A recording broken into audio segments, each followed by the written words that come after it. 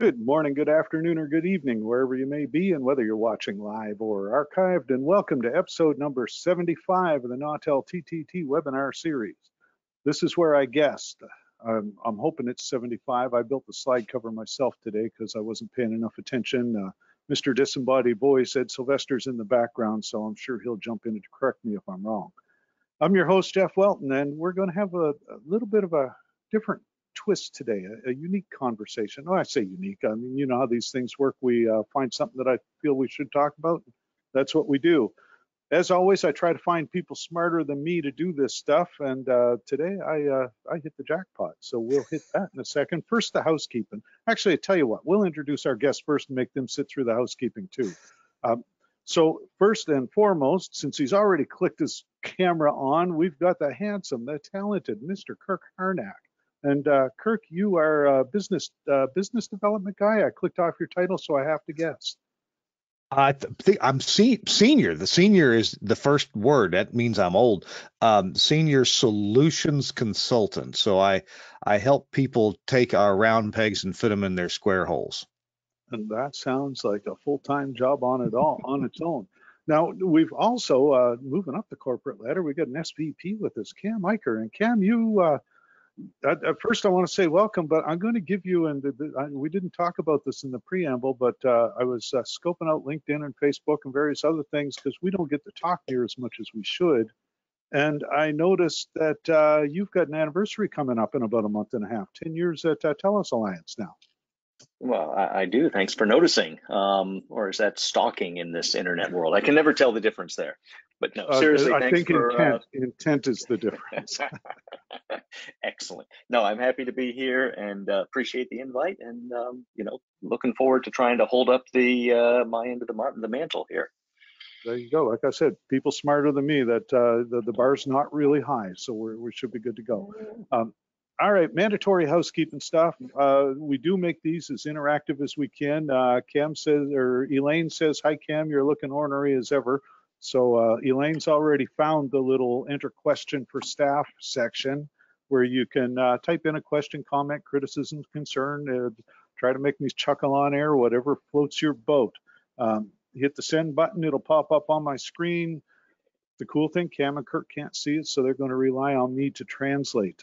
That can get entertaining as well. If you're not shy and you've got a microphone, hit the little hand wavy icon you can see up halfway up the screen, and we'll unmute you and make you part of the conversation. If you are an SBE member, this does qualify for half of her credit under Schedule I believe, Category I of the research schedule. So don't forget to write that down. I just realized I got my reminder from Megan the other day telling me that my certification is due in about a month and a half. So I guess it's time to get the form filled out. But on that note, let's move forward. So our conversation today is it's virtualization, and we're going to kind of go both ways because we're going to do virtualization and containerization. And I'm going to leave it up to Kirk and Cam to explain the differences because, again, they can do it better than I can. But first, we always leave the opportunity to do advanced questions when you register. And folks, I'm going to scold you a little bit. When you're doing your advanced questions, try to keep them relevant to the topic, although we'll hit them. Updating internet software and AM transmitters, I'm assuming is talking about the AUI, and that's the question everybody's asking. My really short answer is, boy, I hope it's done before I retire. But realistically, I've got a Beta VX2 running on my station right now. It's just shy of a week on air, and it's running the new AUI. So you should see it a lot sooner than the last time you asked, but I'm not going to commit to a time. RDS for the VS300, that's a question. Reach out to support@nautel.com. They'll happy to help you out with that. Or certainly you can ping me offline, and I'm happy to answer that. All right. So virtualization, and what kind of, it was coincidental, and I believe he's in an airplane at the moment, unless he's sitting in an airport in Honolulu. But Shane Tobin put up a post a couple of days ago in the Broadcasting Club, and he was over in American Samoa and put up a virtualized system. And Kirk, you had mentioned in the preamble, it's like, I'm not sure why this is all so new because we've been doing it for a while now. Yeah, indeed we have. Boy, 3-4 years ago, I put up a translator in Cleveland, Mississippi, and the only good way to feed it was over public internet. We were generating the audio 40 miles away, and we used a software audio processor that Omnia sells with micro MPX. Sent that across the public internet with plenty of buffering because we were going through a number of different providers to get there, and provide. And then at the transmitter site, appliance called the Omnia MPX node takes IP in from the internet and gives you analog multiplex out, which goes right into a transmitter. And I mean, it's one of those things, a lot of folks, I think, confuse virtualization with cloud-based, and the two don't necessarily have to be even related at all. They don't even have to be in the same ballpark. That's exactly right. That's exactly right. Yeah. Now, the other thing that, and that's, I just grabbed a little Google search to define virtualization, and the key sentence here, and this is where I'm probably going to segue over to your stuff. So Kirk's got a bunch of slides that again explain this stuff a lot better than I can, and he and Cam can run through them. But the big deal is a virtualized machine runs its own operating system, and y'all do a lot with containerization, where it's basically a virtual machine using the host computer's OS. If I'm not, isn't that about right? A container. That's one way to explain that. There are other probably more important factors, but that is a factor. It sure is. So I am going to hand the controls over to you right now, Mr. Harnack, and you should have a little thing on your screen that says Jeff has given you the reins. How about that? Do we see a slide with way too much text on it? It's not my usual. Wall of text is the best part. All right. Thanks, Jeff, and my cohort Cam Eicher's here he's here for two reasons: to keep me in my lane, and also to point out important things that I may forget. Because what's important to me, Cam has this better overall view, and I'm pretty well down my lane. Indeed, Jeff, you mentioned there's a difference between virtualization and containerization. Containerization, I would quantify it as containerization is a slightly newer and more sophisticated form of virtualization. Virtualization, by that definition that you put on the screen, means anything that's not quite real, but it's doing something that is needed, has value, and it's appreciated. So we've been virtualizing our radio station automation systems literally since the late 1980s. That's when one of the first systems came out. Smarts came out, and some people were using it to play 8-bit audio files, commercials typically. Not hard drives weren't big enough to hold songs. MP3 wasn't popular or yet, not very popular. So virtualization is anytime we create an abstraction, a layer of abstraction. And so I got a slide related to that coming up. But why don't I just start to carry us through a kind of a logical progression here through a few slides. And please feel welcome to interrupt me. And hey, audience, pop up your questions. And Jeff, you feel welcome to interrupt me as well to answer a question that I'm leaving hanging here. At so many companies, and Telos Alliance is no exception, we like to ask what if, because we're always looking for the next thing, the next way to make the company several $1 million, to make the lives of engineers easier and better, more reliable, let us get more sleep, let the phone not ring at 2 a.m., that kind of thing.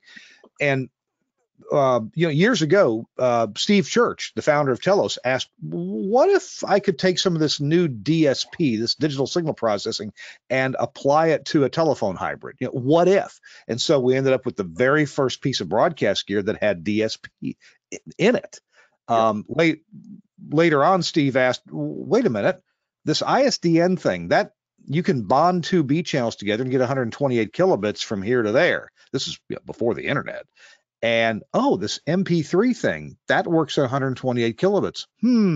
What if I married those two things together? And so out came the very first application of MP3 for real-time transmission. So and then there's been other, you know, things that what if we built a multi-line phone system that was based entirely on SIP and VoIP technology? So what if is an important question. So what if we could take audio consoles or on-air phone systems, things that, you know, Telos Alliance knows something about, audio processing as well, and even broadcast intercoms. What if we could virtualize those and not just virtualize them, but what if we could put them in this new form of virtualization called containers?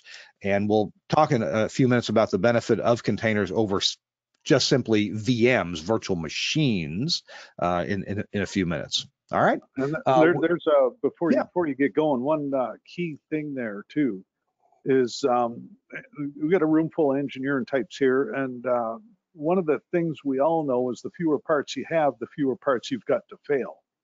And so, you know, assuming, and this sometimes can be a big assumption, but assuming our software is stable, then the least amount of hardware we've got it running on, the better off we are. Now, that'll also lead to its own things, and that's a discussion several slides down. But yeah.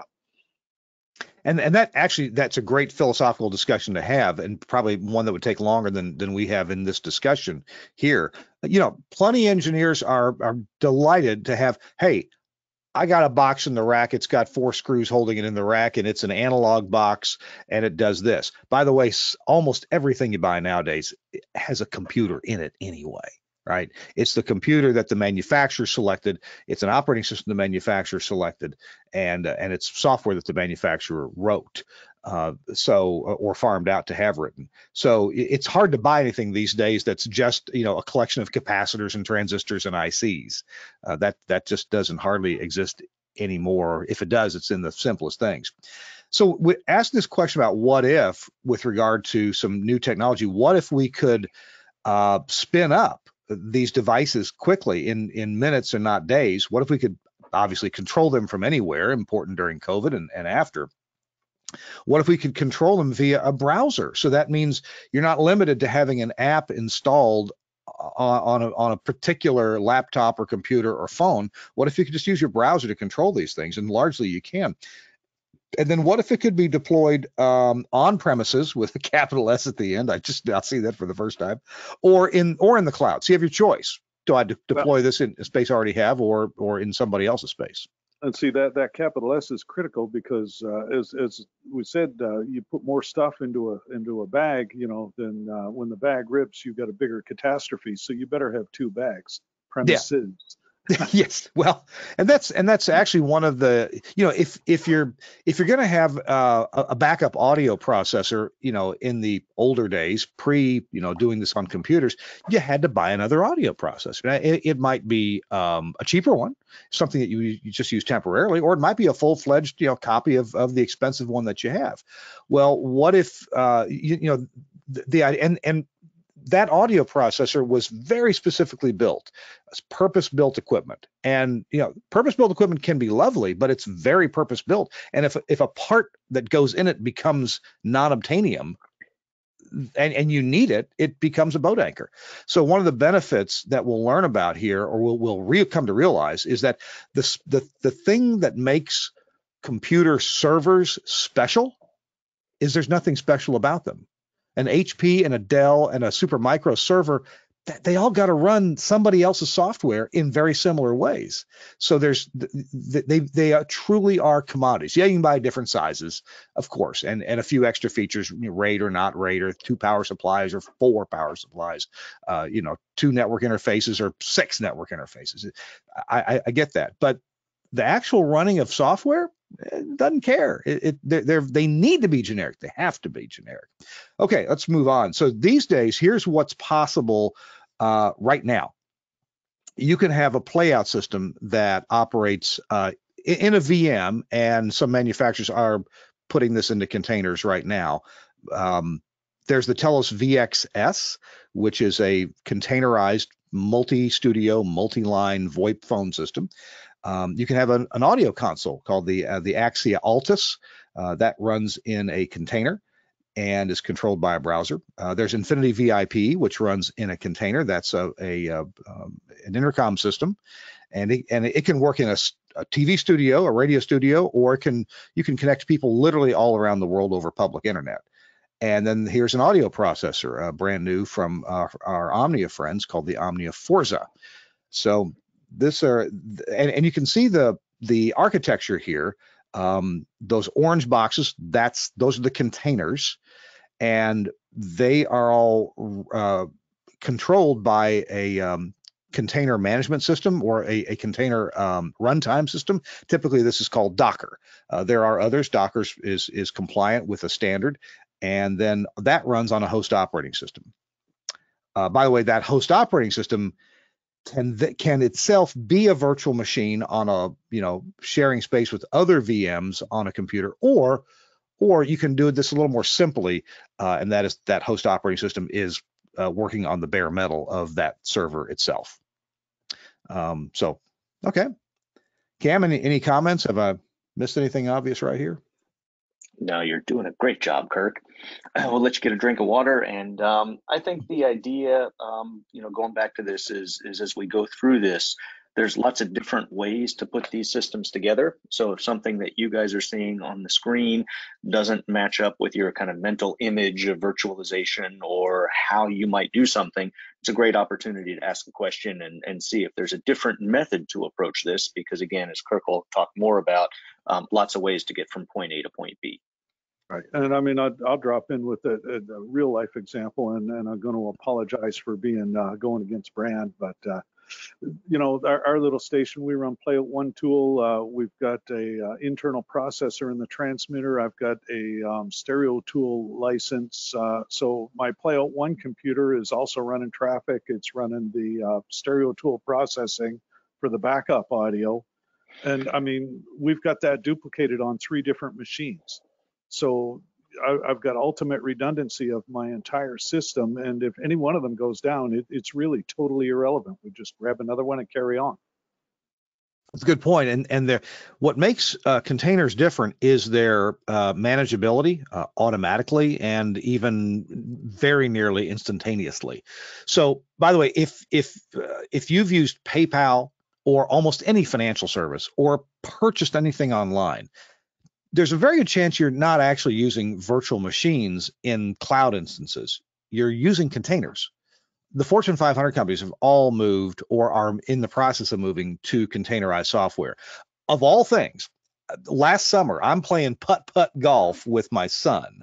It's on a sunny Saturday afternoon. And we get behind a foursome, and I start talking with the gentleman there, and he says he's in IT. He's an IT manager. And I said, I'm kind of curious. Are you guys in your business, are you using containers yet? And he's in financial and insurance services in IT.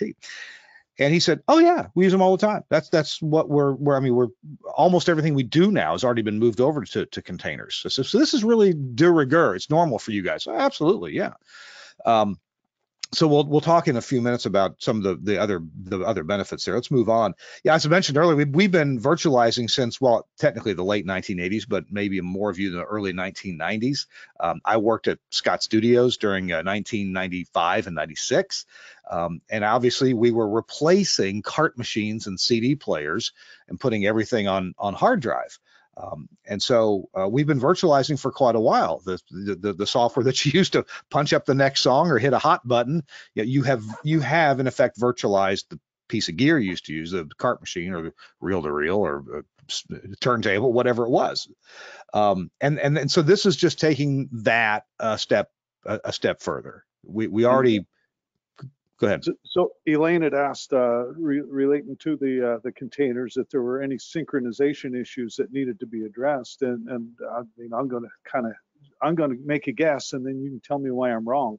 But it would seem to me that the cool thing about a containerized system is that they're all referencing the same system clock. So they're by definition going to be more synchronized than separate boxes would. Indeed, and in most environments that are off premises, so on premises you can use to connect audio between things. Typically, you're going to use LiveWire or AES67. In a cloud environment, you are almost surely going to be using AES67, and that requires PTP v2 clock. or something as good as PTP-v2, which is really precise. It's way better than NTP, Network Time Protocol. Network Time Protocol, in order to average being good enough to be PTP, takes about 30 days of averaging sampling to be accurate enough. So NTP is fine for setting your clock. It's not good enough for instantaneous financial transactions and who got there first, or clocking real-time audio. So if you're using AES-67, you got to have PTP.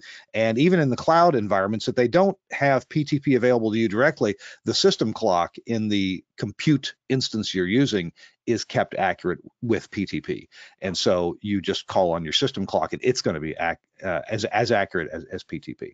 But I just want to point out that we've been virtualizing for a long time in a manner of speaking. All right. A container-based broadcast studio might look something like this. Here we have actually a mix of things that are containerized and not containerized. So for example, an Axia Quasar console is not virtualized as in a server, although its mixing engine is running on a one rack unit server. In this case, it's not virtualized as a container.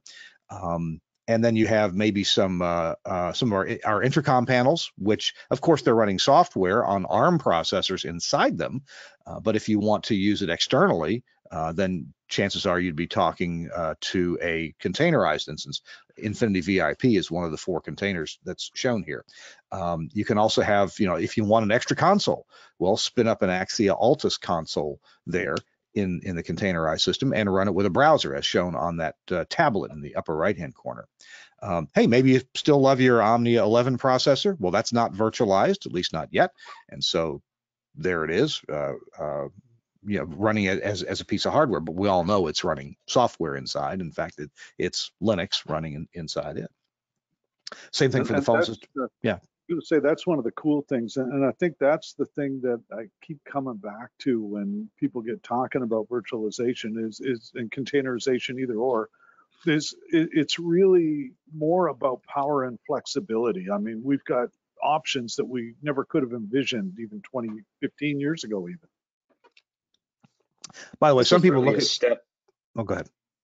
Oh, I was going to say, this is just a step in the evolution. So going back to Kirk's previous slide of Mr. Suspenders there, you've got different definitions for different people when it comes to virtualization. And I remember sitting in a customer's office, it's probably been 7 or 8 years ago now, all ready to talk to them about the future of virtualization and maybe their move to containerized systems in these radio studios in a box.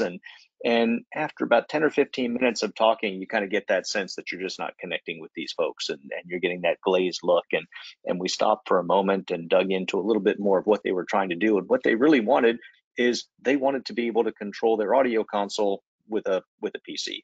Do you have an app that can like run in Windows and do this? And we're going, oh yeah, we've been doing that since the late 90s, right? No problem at all.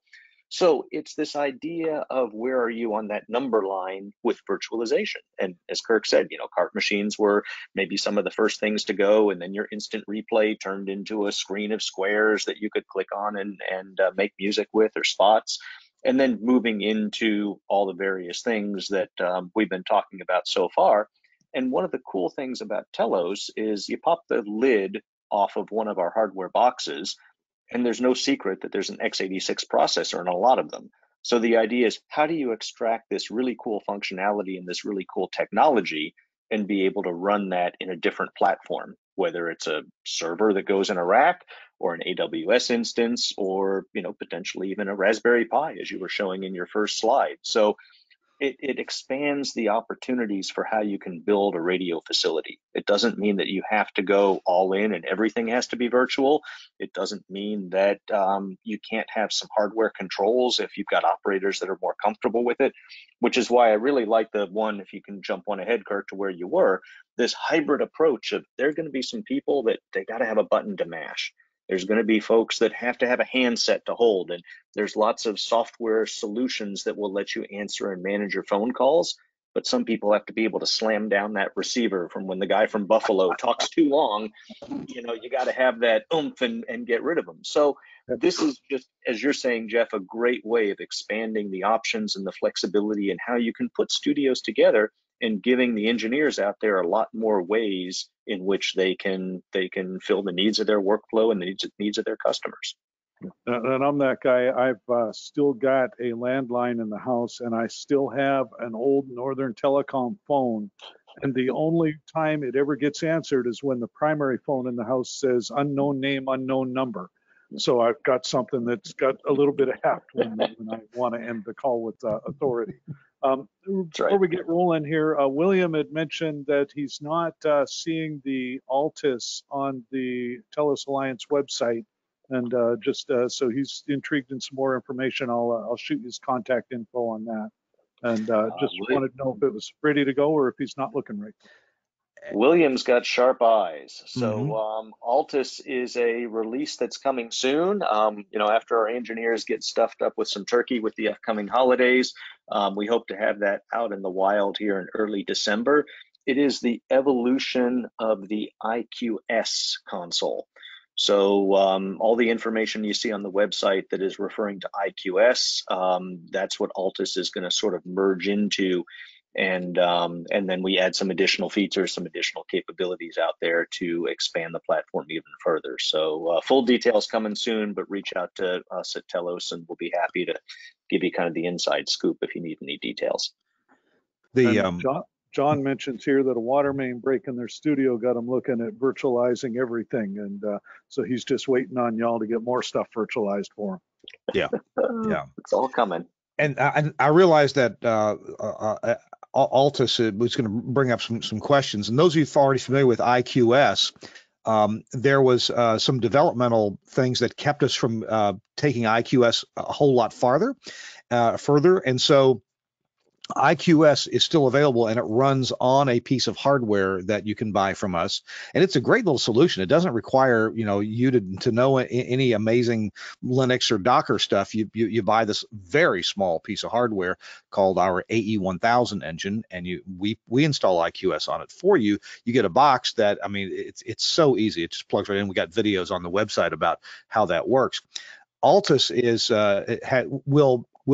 has the ability to have more features, and one of those is remote contribution and monitoring audio, because the Altus allowed us to implement WebRTC in it, whereas IQS, the platform that we developed it on, made it nearly impossible to put WebRTC in it.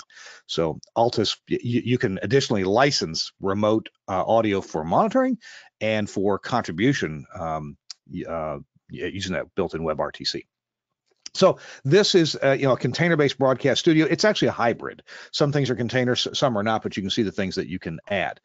This is what a cloud system would look like. You would have some audio codecs, and that might be built into some of these apps, like WebRTC, typically using Opus.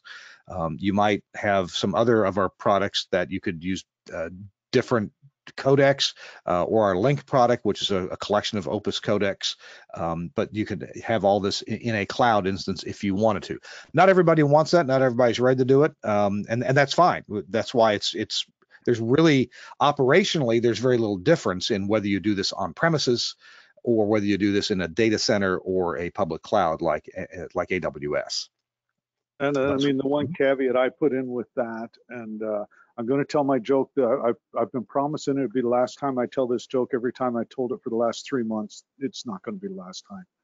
But I live way out in the woods in the middle of nowhere, and do a lot of hiking with the dogs. And I've gotten in the habit when I'm going out in the woods, I take about 20 feet of fiber optic cable and coil it up and put it in my pocket. And that way, if we do get off the trail a little, maybe somebody was chasing a rabbit or something, not me usually, but get off the trail a little bit and I get a little sideways, I can always take that coil of fiber optic cable out of my pocket and unroll it on the ground, and then just sit down, eat a granola bar, have a drink of water. Within half an hour, a backhoe will come by to cut it and I can get a lift out. And so if you are going with cloud-based, redundancy needs to be a primary focus. And that's just something else that a lot of folks sometimes we'll jump heavily into something feet first without really looking at all the things we need to think about. So yeah, you know. And you bring up a good point. Of course, we all realize that if the internet at our home goes away, Amazon still works. You can whip out your phone. You can go to your neighbor's house. You can go to your office if you need to make an Amazon.com purchase, right? And the AWS data centers are all served by multiple backbones. So if you put something in the cloud, yeah, you got to worry about your last mile, but you don't have to worry about their last mile. Typically no, and odds are their uptime is going to be a lot more than the server running in a rack at a transmitter site. Yeah. And it also depends upon what your level of local contribution is. So if you're looking at the diagram that's on the screen and all of your audio is already in that playout system, it doesn't really matter if your local internet goes out, right? You just can't necessarily access your AWS account to be able to make changes, but everything still goes on as normal. If you're trying to contribute WebRTC to an AWS instance and your local internet goes out, then yeah, you better have a backup in place. So there's a lot of different ways to look at those applications and see. Something else that's really good about cloud deployments, though, is for the person that had the water main break, using this as a disaster recovery type of instance. Because again, your AWS instance isn't going to have a water main break, or if it does, you spin it up in a different data center in a different location, and you're still up and running with a completely redundant broadcast facility without having to have any local on-premise hardware. And that kind of ties into something that we've done together, and I don't know if it's in Kirk's slides or not, but where we had done some virtualized HD running Omnia 9EX and worked like a champ. We had it hosted in 4 different Amazon servers, plus the hardware version sitting at the office. And you could physically down each server one at a time without a single break on the on-air product. And I mean, that's huge, you know. I mean, typically if a hardware audio processor fails, somebody's got to patch around it, whether you reroute, whether you switch to a different preset. There's going to be a couple of seconds of silence while we figure out what to do and how to work around it. So that is pretty cool. Elaine wants to know if you're getting any pushback from customers about potential security issues or hacking. And I'm going to answer that one, Elaine, because that is quite literally the topic of next week's webinar.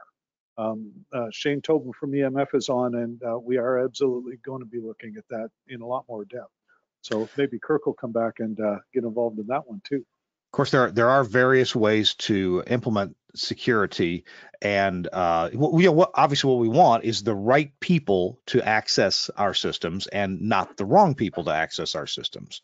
And when the right people access our systems, we want them to have access only to the things that they need to have access to. Right. That right there. Yep.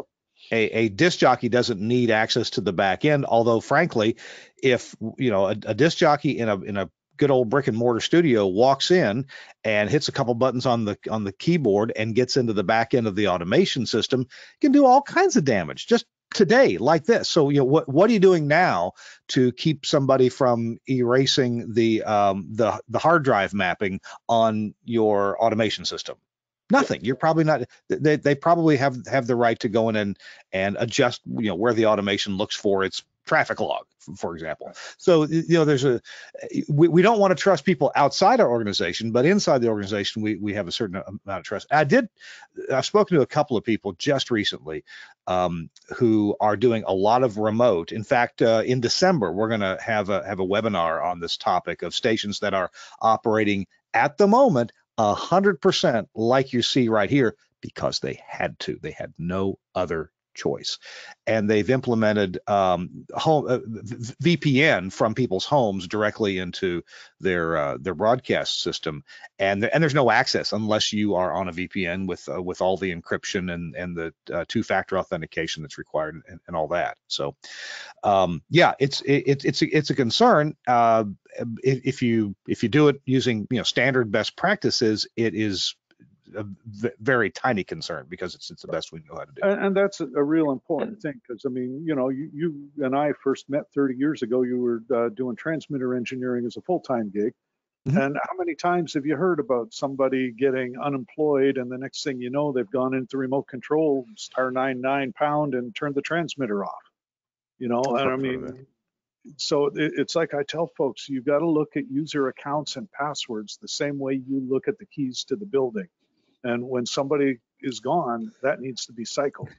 We look at the past, and a lot of times the rose-colored glasses. I worked at a station where somebody got fired. They came back in during the off hours and took the tape eraser to the huge carousel rack of carts, right? We're talking about 150 commercials and jingles and other work parts. Well, not entirely gone. Most of them were like, whoop, whoop, whoop, whoop, whoop. Hey, let me throw this up on the screen, and I'll put this at the end. Get your camera out if you want to see the whole or have access to the whole series we did on containerization. That QR code should take you to the website where at Telos Alliance, where you can make that happen. So I'm glad you brought that up, because that was something that I had really meant to let you know that it was. I was hoping you'd put the plug in for that, just if for no other reason than I can link to it. And we did like a series of seven or eight webinars, and they're all titled in a way to help you out. So if there's a title that I don't need to know about clock sync in the cloud, well, just skip that one. It's an hour that you don't need. So just pick the ones that are interesting to you. The very last one, we called it Container University 301. That's the one where we actually show you these systems working, and so that might be if you want to see why, hey, what can I really do with this? Does it really work? Show me what the benefit is. Go watch the very last one first if you want to. All right. And one more point on Elaine's question. Yeah. So we do have systems working in a zero trust environment. So if you really wanted to lock down your access really completely, these containerized systems and virtual systems can still work in those environments. It just takes more time and effort to get them in and get them installed. So it's always that balance of what's the adage of convenience versus security is what you have to balance. And usability. So I do an IT security session for SBE on occasion, which is kind of funny because I got out of tech support when I was spending more time setting IP addresses and troubleshooting power amps. But anyway, that's one of the things that I've beat the drum on a lot. Is the basic rule of thumb is the harder it is to access, the more secure it is, and that's for the people you want to get into it. So yeah, you definitely, like you said, it's a compromise between accessibility and other stuff.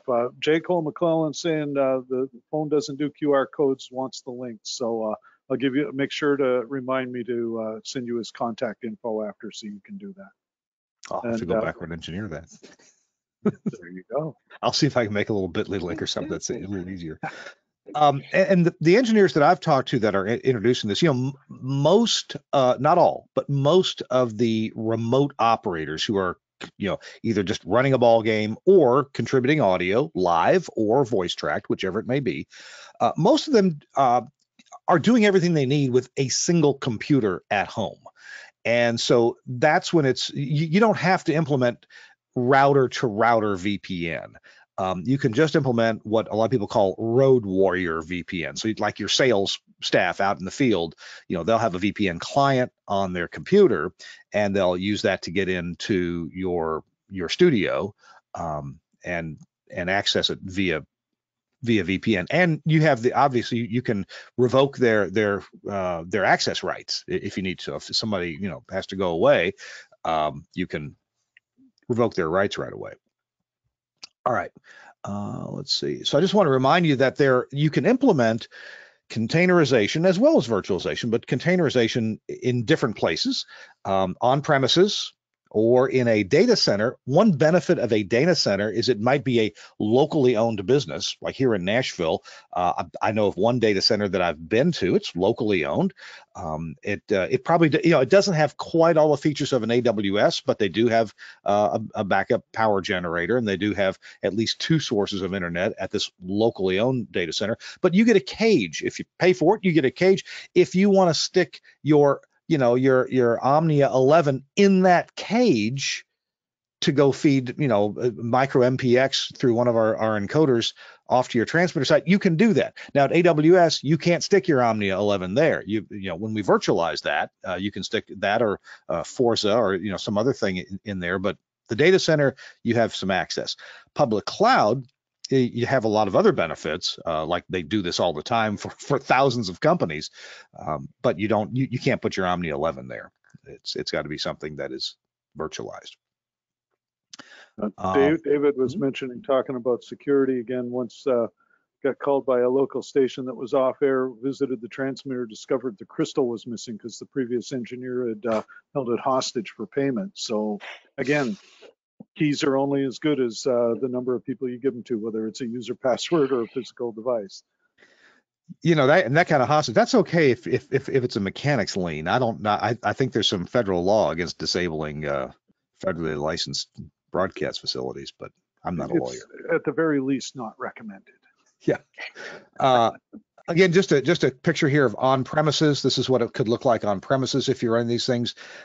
By the way, the cost of a server is relatively low enough that buy two, and one of them is a complete backup.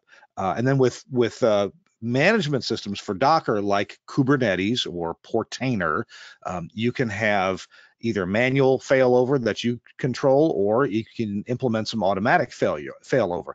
I'm not an expert at that. We do have some people at Telos Alliance who are pretty good at that. And of course, if you want to go to LinkedIn and find somebody in your town that's an expert at Kubernetes, that is a 2-minute search. So you can find people. One of the things about implementing solutions on IT standard systems is there's a lot of people out there who understand this stuff.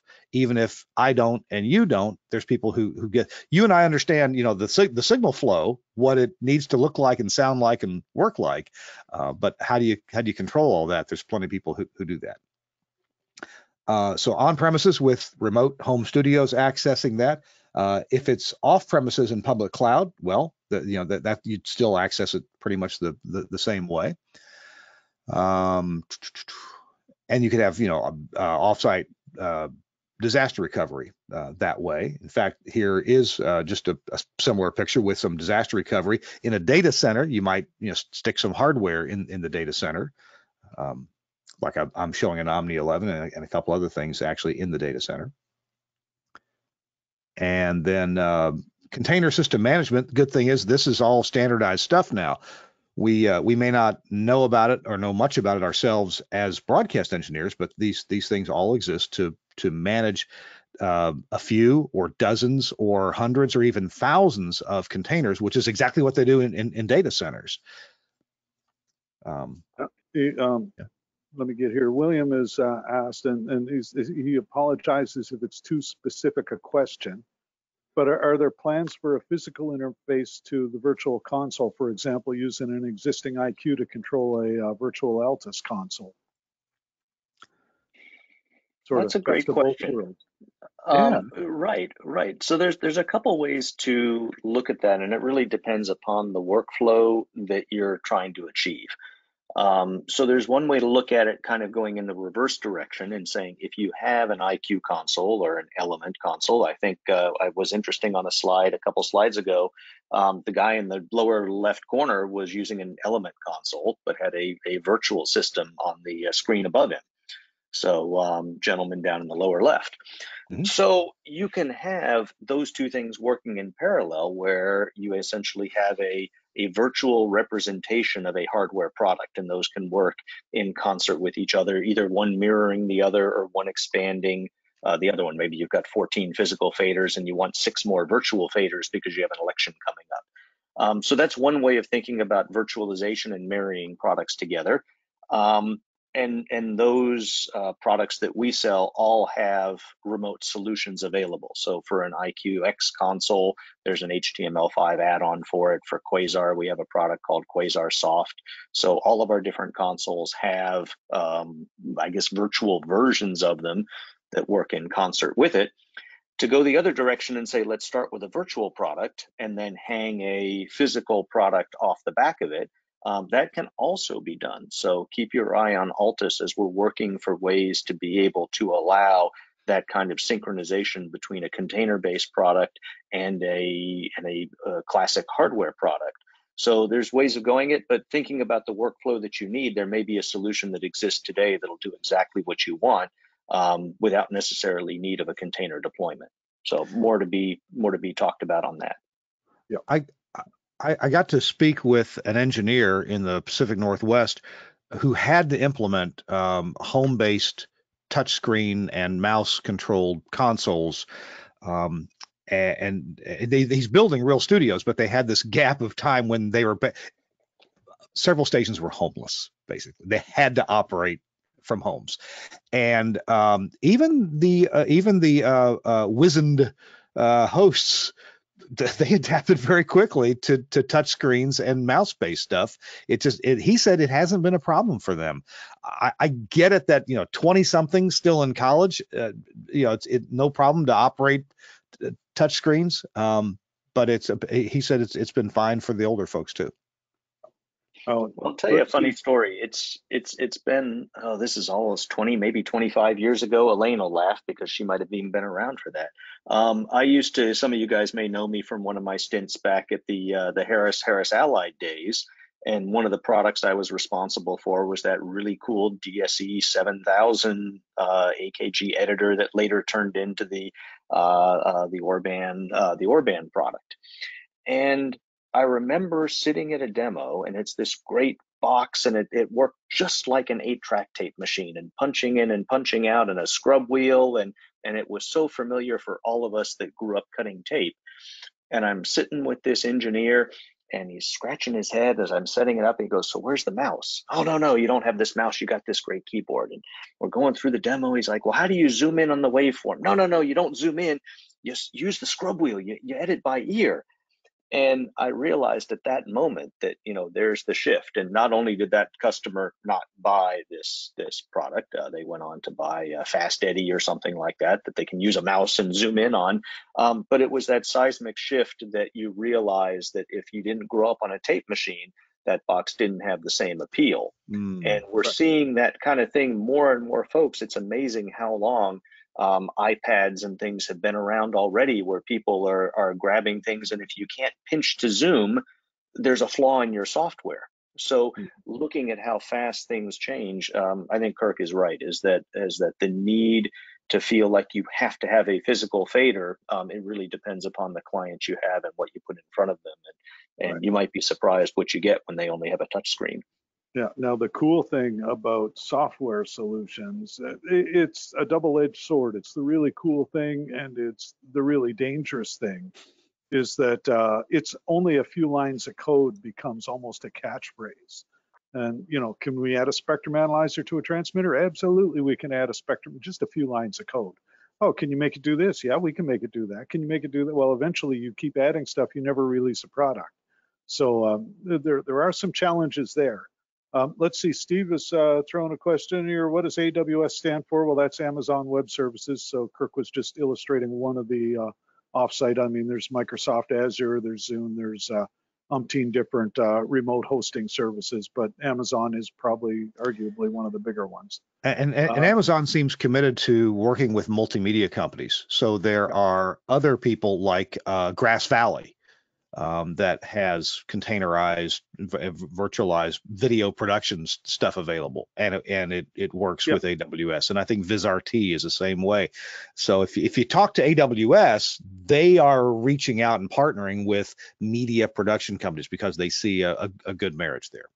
Yeah, and Steve is also asking. Oops, sorry. Go ahead, Cam. I was just going to say the reason that's really important goes back to a question somebody was asking earlier about things like synchronization. So when you need to synchronize everything, does your cloud provider understand what that means and have the tools to be able to do it? And AWS will give you PTP clock inside of their environment to synchronize your containers, whereas somebody who might not be media savvy, especially if you go with just a public cloud provider that's a little smaller and a little more local, they might not have any idea what to do with multicast audio in the cloud, or what to do, how to get PTP clock into their containers. So that's kind of why we use AWS as this example in our slides, is they've come the farthest, the fastest, and they're most interested in working with broadcast companies, understanding what our needs are and putting the tools in place to help us get there. So they've been really good to work with. And Steve had also asked for a little more clarification on virtual versus containerized. And so he did reference the virtual machine uses the OS for each software package, where containerization shares the OS amongst the different packages. But as Kirk said, there's a lot more to it than that. And that container, yeah, go ahead. We're all used to running one OS and a bunch of apps at the same time, right? I mean, here on my computer, I got a browser running and maybe two browsers running plus WebEx, and I'm not sure what else. I've got a computer in Greenville, Mississippi that's running 5 instances of the free Pura silence sensor. It's running Zipstream software from Telos Alliance that's encoding 5 radio stations for the web, plus a test stream, a private stream. It's also running Omnia SST FM processing software and micro MPX encoding, sending to that translator that we talked about. I'm not sure what else. It's running whatever SecureNet systems, which is a CDN, a content distribution network, requires for their metadata to be present on their players. So it's running a bunch of different stuff. Let's say it's my go-to machine to run a browser to go check into this piece of equipment or that. Oh, it's probably running some instances of Magic RDS to put RDS on our stations through the Pura brand stuff. So it's doing a lot now. So why not just do that? Well, we all know that apps can interfere with each other. And an app going bad, you may have to reboot the whole machine when it was just one app that went bad. And apps aren't individually controllable from a central location. So VMs, virtual machines, those have been popular, for close to 20 years now.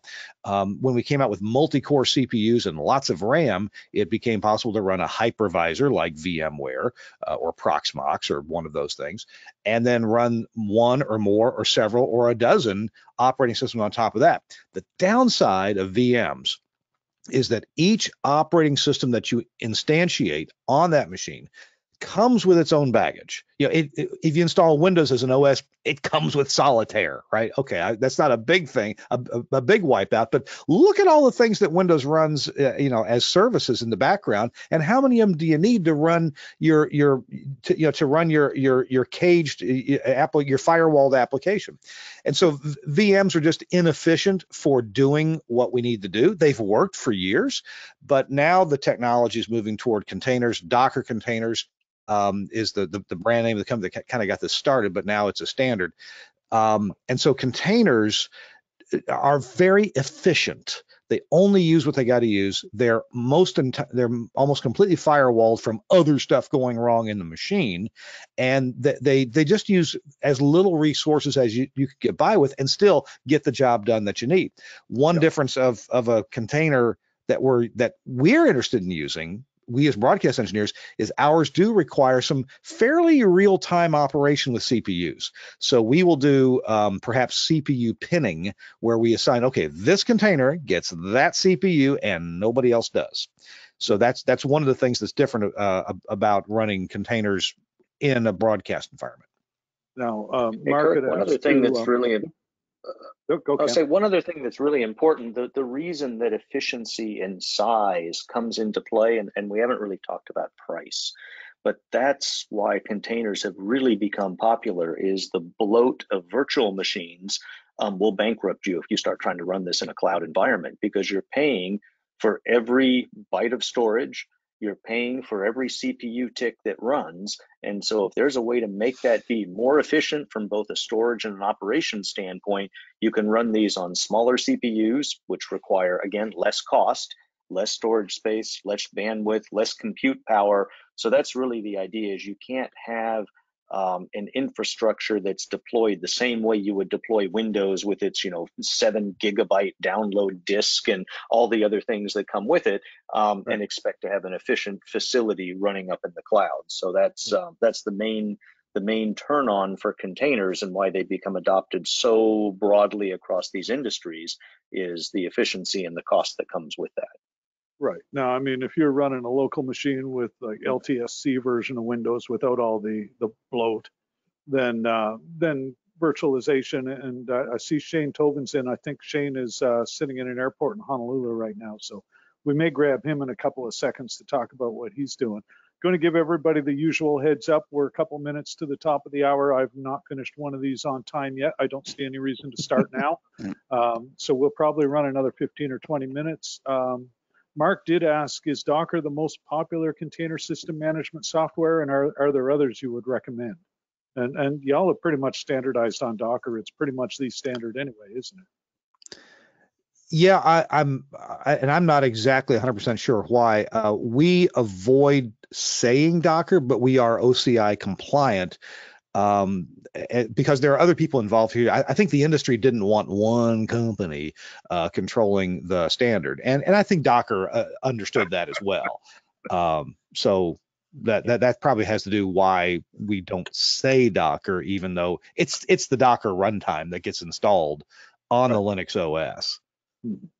Which is that we use the Docker runtime because that's what we started with. It's what we know. It is the most popular one, but everything, as Kirk said, is written to a standard. And I'm scratching my head trying to remember what the alternate one was that we explored for a while, and I can't think of it offhand.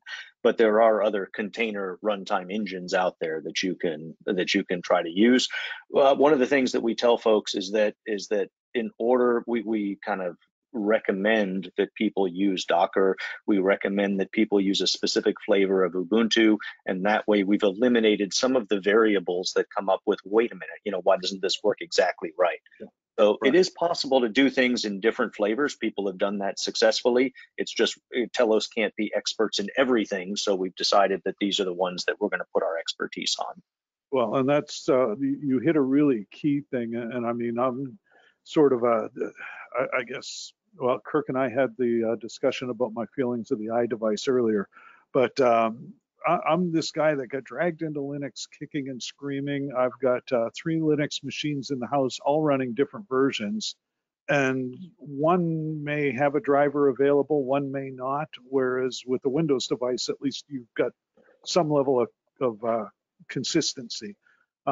Joseph had asked, mentioned having 2 host servers with one being backup. Wonder if splitting the container stations between the 2. So if one went down, not all the stations would be affected. Could be. And I mean, ultimately, again, this just comes back to flexibility. It's what works for your situation. You've got the power to do what you want.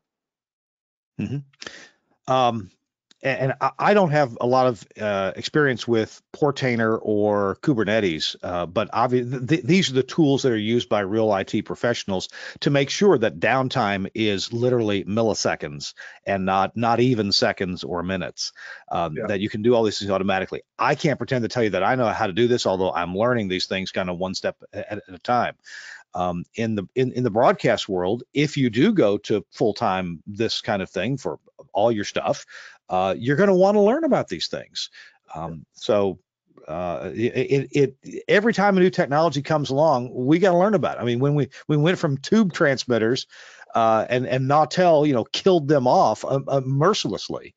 Sorry about that. we had to learn about solid state stuff and what an amplifier palette was.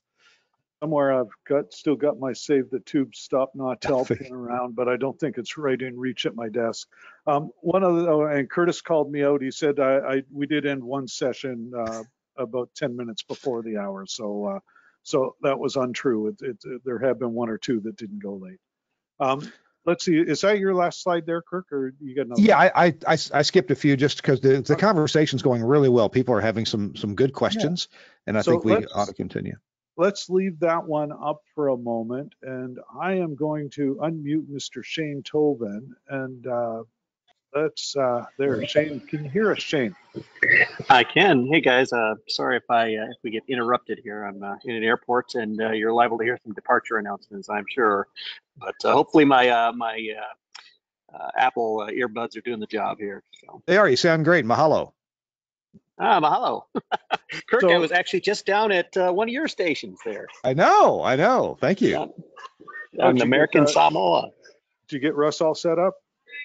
I guess they got done what needed to be done. There's a couple of things that still need to be taken care of, but I got a lot of stuff done down there. Now, you made a comment in here, and this is partly why I opened your mic so quick, but you talked about clustering. Yes. So I don't know. I don't know if you maybe made reference to it earlier in the show. I wasn't sure if I was going to be able to be on here or not, but I actually one of the things I did was actually I've been looking at this for quite a while and following virtualization, but I finally just dived in head first and built up a little system. I'm going to take control again and throw your slide deck back on the screen. So let's just give me a click, because I've got I stole your post from the Broadcasters Club, and that should nice. be what's on the screen now. Loads. Yep, there it is. So ignore the wall of text, but tell us the story. So basically, I went down to American Samoa just to. I mean, it's been a few years. I built this station back in 2019 before the pandemic. So obviously, I hadn't visited it in a while, but there were some things that need to be done down there, some firewall updates, and installing a different receiver to replace some old audio codecs. But while I was down there, I decided to see what I could do about improving our audio processing and STL solution. So I had been kind of experimenting with virtualization in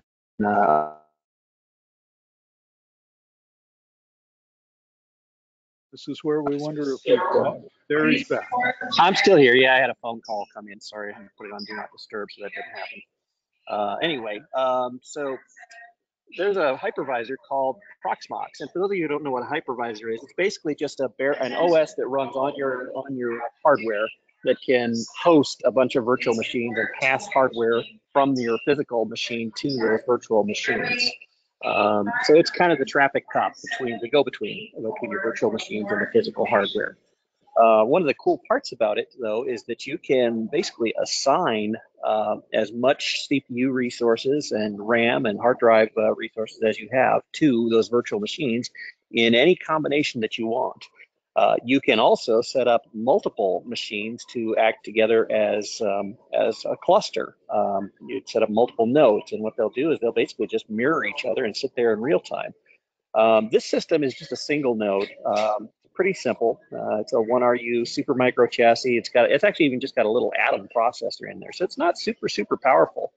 But it had enough oomph to run an instance of some remote control software from Automat and some audio processing software from Stereo Tool. So I took that and set that up running micro MPX to a little decoder on a Raspberry Pi. Put that out at the transmitter site over, believe it or not, over a LAN link. We all know how wonderful those things are. But I managed to set the parameters up so that it was actually able to pass audio over that, and it sounded just miles better than the old 950 STL that had been in service there in the previous processor. So anyway, it can be a lot simpler than kind of it might seem. And I have to admit, I haven't played around with containers a whole lot, but for kind of heavier things like processing, sometimes maybe a dedicated machine might make more sense. Again, it really just depends on the applications and whether you've got the resources to do multiple machines, or whether you want to put them in kind of scale things back, put them in containers. Yeah, there are a million different ways to do this, but I mean, I've got this system running, halfway around the world on a small island in the South Pacific, and it really didn't take all that much to put together. So this whole technology scales really well. My employer, on the other hand, is putting together something on a much larger scale for some other stuff. So yeah, it scales really well. I think and that comes back to that thing that Cam and I were talking about earlier. It's all power and flexibility, and just having more options. Right. Now, I am going to flick. We'll skip past the cloud thing where we are over time. It's a big deal, and this is the thing that we really suck at as an industry collectively. Is you got to document everything, especially if I've got a box with 6 different things running in it. I need to know what those 6 things are. So, I mean, this is eDrawMax. There are umpteen different network mapping tools out there. But yeah, map it. oh my goodness, people, document what you're doing. And number two, and I'm leaving Shane kind of unmuted for this, but this is leading into next week's conversation. If somebody who looks a lot like me gets on something that looks a lot like Shodan and starts searching stuff, I shouldn't see that many open ports at any IP address. And, so IT security is huge. And Shane, you and I are talking about it next week, more from how the manufacturers lock the doors. But, I shouldn't be able now, and I did not try to log into the Vault because, well, that would be illegal. Not to say I won't try to do it with a Nautel transmitter just because I can. But yeah, I mean, it's hard to believe that we're still having this conversation about network security after, 2021, there was a ransomware attack every 11 seconds. Yeah, I mentioned firewalls. That was one of the things I went down there to do, was to update the firewalls. We kind of moved toward a zero trust model with the firewalls now, and yeah, instead of just kind of, if you can't see it, you can't hack it. At least that's in theory. It's a lot harder to hack if you can't actually see it. So. Well, and I mean, I don't have my personal cell in front of me, but it reports the mesh network here in the house. And I can tell you that last week, I get the report every Sunday night. And last week, we had 987,000 port scans in a 7-day period at the house. You need to quit making enemies, Jeff. Dude, that's my friend. That's your friends. With friends like that. Hey, you keep talking IT security, people are like, well, and so I did this on purpose one day. I published my IP address and said, our quite literally our ISP, if I call in for support, they'll ask me to take the firewall down so they can see the network themselves. And I figure if the people that sold it to me can't find it, then I'm probably doing mostly okay. So now I'm going to get too cocky with this someday, and somebody's going to break through, and bad things are going to happen. Hey, Jeff, I'd like to put a nice exclamation point on what Shane has described. Is there any chance you could share my screen again? I've got a live picture of not his Raspberry Pi, but a similar thing going on here. Let's see, that's the wrong button. Back to Kirk Harnack and make him the presenter there. You should have it now. There we go. And let's see if I can just show my screen number 2 instead. And there we go. So what you see there is the result of this micro MPX technology. This lets you, and there's other technology that lets you send MPX over IP. That's not exactly new, although neither is micro MPX. You can do this at much higher bit rates with a number of different products that are out there on the market. So if you got lots of bandwidth, there are other things that you can use as well. They operate anywhere from 2, 2.5, 4, 5, 6 megabits per second. This is operating at, this is mine, so it's 320 kilobits per second plus a little bit of forward error correction and some packetization overhead. I think overall we're looking at right about 500 kilobits per second. So the equivalent of 5 VoIP phone calls at the same time. And this is a live look at a translator site that I have, but it's similar to what Shane is doing. And so on the upper left, the data stream, that's a nice straight line. That means there's no lost packets in my case. There's the waveform of what's coming out. This is a talk station, which is why there's periods of silence here. It's not music, it's talk. And then there's the MPX waveform that we as broadcast engineers we're familiar with, including the RDS signal gets brought along with this as well. So I've implemented this not only at a couple of my own stations, but also at a community broadcaster in Memphis, very popular station, Weevil. They lost their ability to double hop their 950 megahertz STL due to some rooftop changes that they had no control over. And so they had to do something. And so just literally in the nick of time, we got them on micro MPX system. And they're still using their old original Orban processor. They like it. It's an 8100, but they bought the encoder to go at the studio and the decoder at the transmitter side, the same ISP at both ends. And that's helpful anyway, because you're pretty well assured that your data doesn't have to go out of town to 3 different, junction points around the country before it comes to your transmitter site. And this is what we're talking about. This could be just as well be encoded in the cloud at a data center or at your studio on premises and sent to your transmitter sites. And this micro MPX technology, as it's implemented by Omnia and also by others, you can have dual path. So you can have packet by packet redundancy. So if you lose a path, and hey, one of the paths could be SpaceX, Starlink, could be your cable provider, could be an IP radio link. So there's options there. One caveat, and I'll throw that out there because you brought up a really good point right there. Coming back to the backhoe and the fiber analogy, if you do have a backup ISP and you're running dual ISPs, make sure that your backup is not running on the same physical infrastructure as your main, because a lot of times that's what'll happen. Your backup ISP will be leasing space on your main, and it's the same fiber. So when the fiber seeking backhoe comes along, you're just as off the air on both. Yeah. I'm going to flip control back. We're pushing closer to the quarter of the hour, and this is the part where, let's see, whoops, not if I hit the wrong button. Let's hit all the right buttons for a change. So that really does take a lot of the fun out. But it's one of those things that, as I say, next week we're talking about security. We're going to have a lot of fun with that. We do have lots of online information. For what it's worth, I did take a quick peek at the QR code, Kirk. Success.telosalliance.com should take you to the Container University page. Again, success.telosalliance.com for anybody that didn't have the ability to scan the QR code. So on that note, as I say, this webinar will be archived. Ed is usually really prompt about getting that stuff done quickly. We've got a Waves newsletter just came out. I think I was talking about, son of a gun, IT security in that too, as a matter of fact.